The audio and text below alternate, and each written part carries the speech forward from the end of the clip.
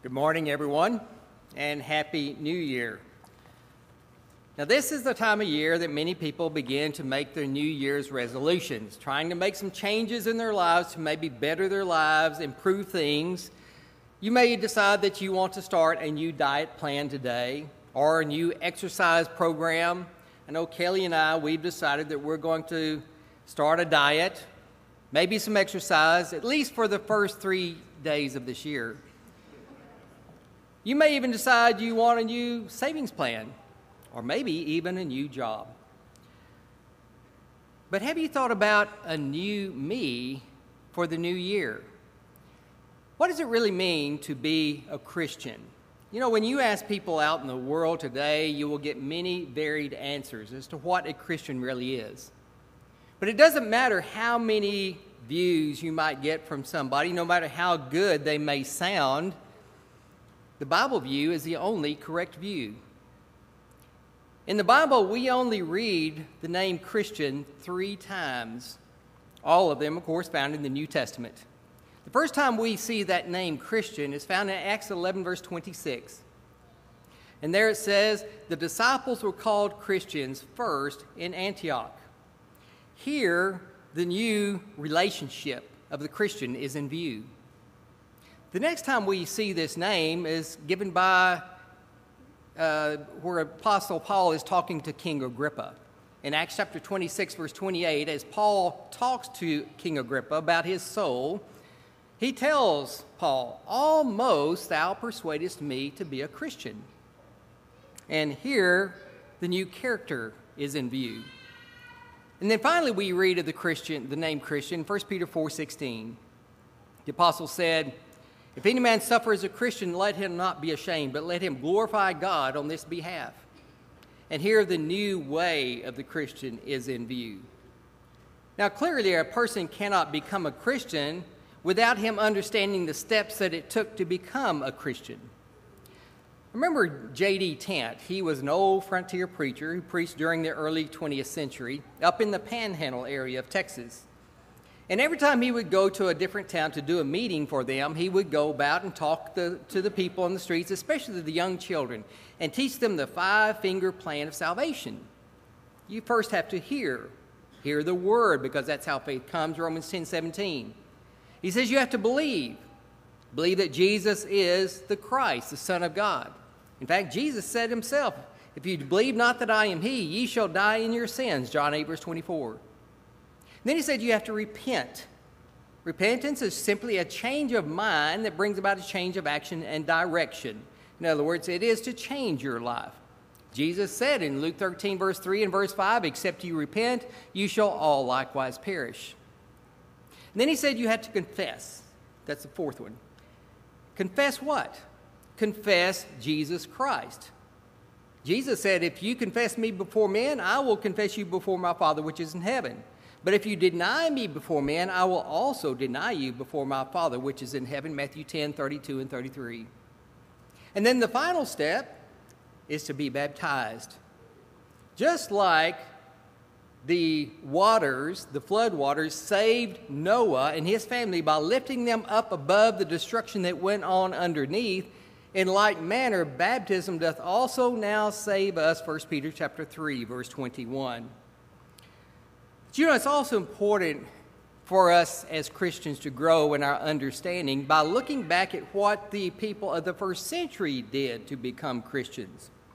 For instance, the first century people became Christians when they trusted in Christ, having heard the word of truth, Ephesians chapter 1, verse 13.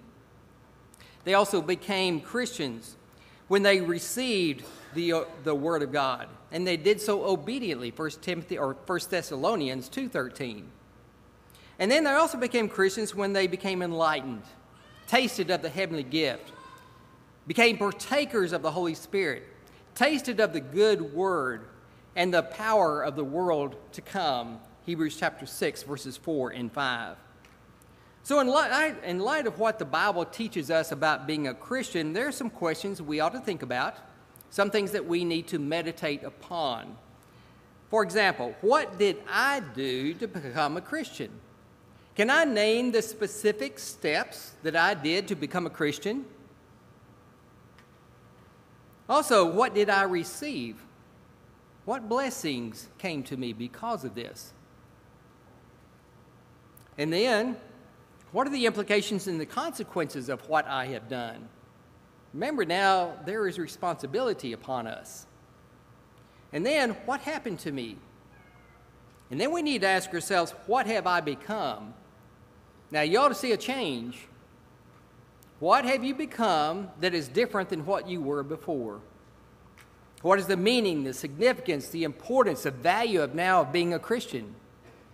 And now, what must I do? These matters have a lot to do with the Christian's sense of identity. And we're not going to be successful Christians until we have the right slant on ourselves. Remember, our greatest need is to be and not to have.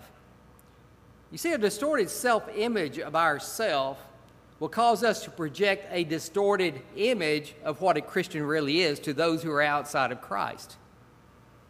And as you all know, there's many misunderstandings in the religious world today, and even misunderstandings of what we ought to be. So the world desperately needs more people who are truly Christians and those who truly understand what it means to be a Christian. So let's look at the proper view of what a Christian should be. Now, the Christian needs to think of his life now as a new life. The Apostle Paul said in Romans chapter 6, verse 4, that when we come up out of the waters of baptism, we are risen to walk in newness of life. In 2 Corinthians 5, verse 17, he says, if any man be in Christ, he is a new creature. Old things are passed away. Behold, all things become new. Now, this newness has nothing to do with the outward man, with the physical part. It all has to do with the spiritual. And this newness has to do with the inward man. And I think Paul made this very clear in 2 Corinthians chapter 4, verse 16, when he said, though our outward man perish, yet the inward man is renewed day by day. Now, the character of the inward man, of course, is the most important thing, and it really distinguishes us from other people. If you have your Bibles, let's go ahead and turn to Ecclesiastes chapter 9. Ecclesiastes chapter 9. And while you're turning there, I want to relate to you a story about Alexander the Great. Now, remember, he conquered most of the known world way back then by the time he was only 21 years old. And yet he established one of the greatest world empires, the Grecian Empire. And he saw Diogenes, who was a philosopher, and he was attentively looking at a parcel of human bones. And he asked this philosopher what he's looking for. And his reply to Alexander was, that which I cannot find, the difference between your father's bones and the bones of his slaves. When he was looking at the physical part of man, he noticed that there wasn't just a whole lot of difference from one human being to the next, especially when you're looking at the skeleton. So physically, we're a lot alike. But I want you to look at what Solomon said in the book of Ecclesiastes, chapter 9. Look at verses 2 and 3. He says, all things come alike to all. There's one event to the righteous and to the wicked, to the good and to the clean and to the unclean, to him that sacrificeth and to him that sacrificeth not. As is the good, so is the sinner, and he that sweareth as he that feareth an oath. This is an evil among all things that are done under the sun, that there is one event unto all. Yea, also the heart of the sons of men is full of evil, and the madness is in their heart while they live. After that, they go to the dead. Now drop down to verse 11. He says, I returned and saw unto the sun that the race is not to the swift, nor the battle to the strong, neither yet bread to the wise, nor yet riches to men of understanding, nor yet favor to men of skill. But time and chance happeneth to them all. For man also knoweth not his time. As the fishes that are taken in an evil net, and the birds that are caught in the snare, so are the sons of men snared in an evil time when it falleth suddenly upon them. Now, Solomon is mainly looking at the physical aspect of life here, not the spiritual aspect. And he's troubled as he views death. He noticed that it does come to all people. It doesn't matter how old they are, how healthy they may be, how young or old, it doesn't matter. He says also that death can come unexpectedly. It doesn't matter your situation that you're in. So there's something more important to be concerned with than physical life. We learn this from the book of Ecclesiastes, and that is the new life that we have in Christ Jesus. So as Christians, we have to value the renewal of our thinking. As Paul commanded us in Romans 12, verse 2, "And be not conformed to this world, but be ye transformed by the renewing of your mind." Also in Ephesians 4:23, he says, "Be renewed in the spirit of your mind." So in effect, a Christian is a new creation, from top to bottom, from inside to outside. Paul said this in Galatians 6:15, "For in Christ Jesus neither circumcision availeth anything, nor uncircumcision, but a new creature." And when Paul says a new creature, that word new comes from the Greek word kainos. It doesn't mean something old that is wrapped in new paper, but it is something completely never known before, brand spanking new. At one time, we lived for the world. We lived like the world. We lived with the world. But now we are created in Christ Jesus unto good works, which God hath before ordained that we should walk in them, Ephesians 2:10. So if we're going to be a Christian with a hope of heaven, then we cannot live like we used to live before. Now we have to live 100% for Christ because of all that he has done for us. Now, as Christians, we are a new person now, because now we've been born again. Now, the born-again Christian is not a special kind of Christian, because if you have not been born again, you're not a Christian at all. I want you to notice some of the requirements that we have to go through to obtain this new birth. Now, in his conversation with Nicodemus at night, listen to what Jesus told him in John chapter 3, verse 3 and following. He says, "Verily, verily, I say unto thee, except a man be born again, he cannot see the kingdom of God." Well, that confused Nicodemus. He says, "Can a man enter again the second time into his mother's womb and be born?" So Jesus had to explain it a little bit further. In verse 5, he says, "Verily, verily, I say unto thee, except a man be born of water and the Spirit, he cannot enter into the kingdom of God." Paul told Titus, the preacher, that Jesus saved us by the washing of regeneration and renewing of the Holy Spirit. Titus chapter 3, verse 5. This new birth that he's talking about, of course, is by the Word of God. The Apostle Peter makes that very plain in 1 Peter 1:23. He says, "Being born again, not of corruptible seed, but of incorruptible, by the word of God which liveth and abideth forever." Now, this new birth also requires water or washing. Therefore, we see Ananias telling Saul of Tarsus, "And why tarriest thou? Arise and be baptized and wash away thy sins, calling on the name of the Lord." Acts 22:16. So as we just seen, this new birth requires the Word of God. We have to be baptized according to the teachings of the Holy Spirit. It requires much more than just getting wet. Now, in this new birth, we are brought from death to life. The Christian is now alive in the truest sense. Listen to what Jesus said in John 5, verses 24 and 25. He says, "He that heareth my word and believeth on him that sent me hath everlasting life, and shall not come into condemnation, but is passed from death unto life. Verily, verily, I say unto you, the hour is coming, and now is, when the dead shall hear the voice of the Son of God, and they that hear shall live." But we have to hear, and we have to do something with that hearing. Let's take our Bibles now. Let's go to Romans chapter 6. Romans chapter 6. This is a passage that we're all familiar with. You've heard it many times. Many of y'all can just quote this without even looking at it. But I want you to look at how Paul says we obtain this life. In Romans chapter 6, we're going to begin in verse 3. He says, "Know ye not that so many of us, as were baptized into Jesus Christ, were baptized into his death?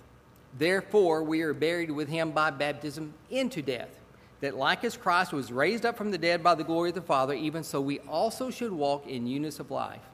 For if we've been planted together in the likeness of his death, we shall be also in the likeness of his resurrection. knowing this, that our old man is crucified with him, that the body of sin might be destroyed, that henceforth we should not serve sin. For he that is dead is freed from sin. Now, if we be dead with Christ, we believe that we shall also live with him, knowing that Christ, being raised from the dead, dieth no more, death hath no more dominion over him. For in that he died unto sin once, but in that he liveth unto God. Likewise reckon you also yourselves to be dead indeed unto sin, but alive unto God through Jesus Christ our Lord. Now drop down to verse 23. He says, for the wages of sin is death, but the gift of God is eternal life through our Lord Jesus Christ. Now, he pretty much told the Colossian church the same thing in Colossians chapter 2, verse 14, or 12 and 13. He said, buried with him by baptism, wherein also ye are risen with him through the faith of the operation of God, who hath raised him from the dead, and you, being dead in your sins and the uncircumcision of your flesh, hath he quickened together. In other words, he is made alive with him, having forgiven you all trespasses. The Christian is much more than just alive in the flesh. We are alive in the Spirit.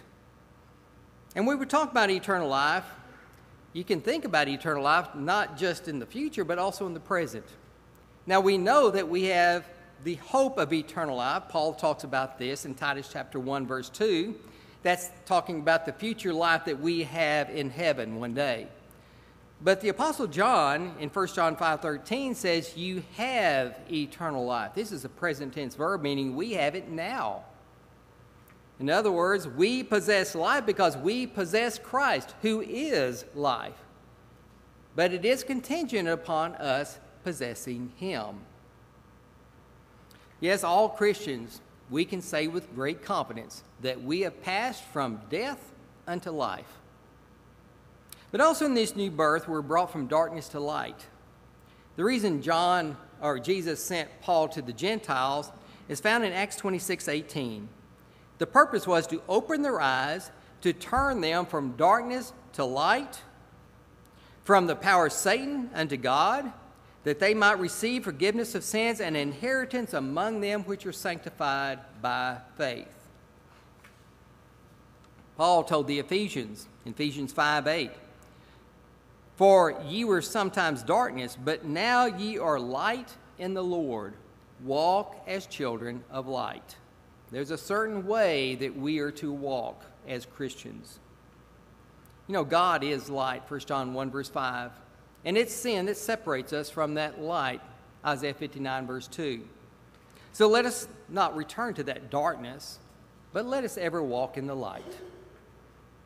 And here's something else about this new birth, is it places us into Christ. It puts us into a certain location. In fact, Paul says, for as many of you as have been baptized into Christ have put on Christ, Galatians 3:27. And then remember this, there is therefore now no condemnation to them who are in Christ, who walk not after the flesh, but after the Spirit, Romans 8, verse 1. All spiritual blessings are only in Christ Jesus, Ephesians 1, verse 3. So why would you want to be anywhere else except in Christ? Now, as Christians, we also now have a new loyalty. The Christian is indeed a converted person. Conversion automatically involves change. This is what we call repentance. And that is change for the better, not for the worse. But when that change is successful, we can look back on it and we can call it then growth. Without genuine conversion, Christianity, of course, is useless. Now, Paul described the conversion of the Romans in Romans chapter 6, verses 16 through 18. And he said, know ye not that to whom you yield servants to obey, his servants you are to whom you obey, whether of sin unto death or of obedience unto righteousness? And then he says, but God be thanked that ye were the servants of sin, but you have obeyed from the heart that former doctrine which was delivered you.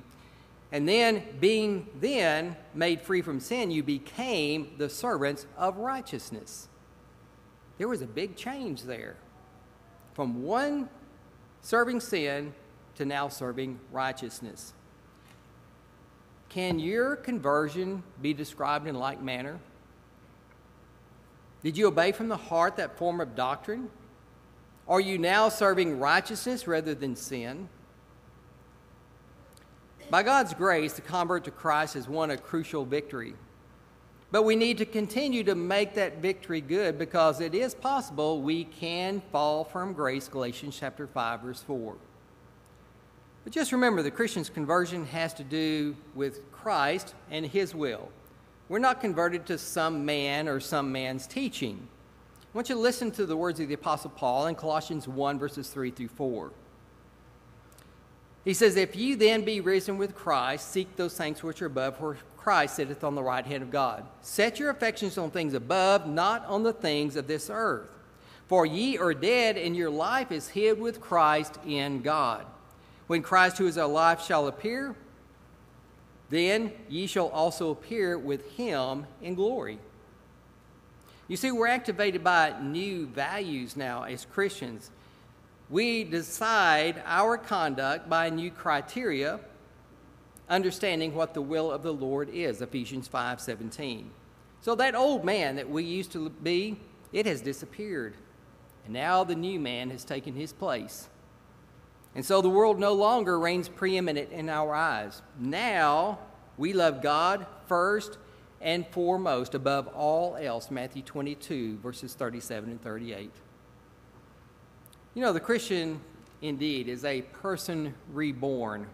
And we now have reason to think that we are a blessed people, because we have all those spiritual blessings in Christ Jesus. And the reason is because of the experience of becoming and being a Christian, we now have our attention focused on more glorious things. Now that word hope takes on a whole new meaning. Remember, if any man be in Christ, he is a new creature, 2 Corinthians 5:17. Have you truly been converted to Christ? Have you taken those steps that J.D. Tant spoke of? It's not something he made up. It was all biblical. Hear the word. Believe the word that Jesus is who he claimed to be, the very Son of God. Repent of your sins. Confess the sweet name of Jesus Christ and be baptized for the remission of your sins. It's the only way to be born again. If you haven't taken those steps, we encourage you to do so. It's the only way you can make it to heaven. You don't make it any other way. Now, if you are a Christian, have you lost your zeal as someone who is in Christ?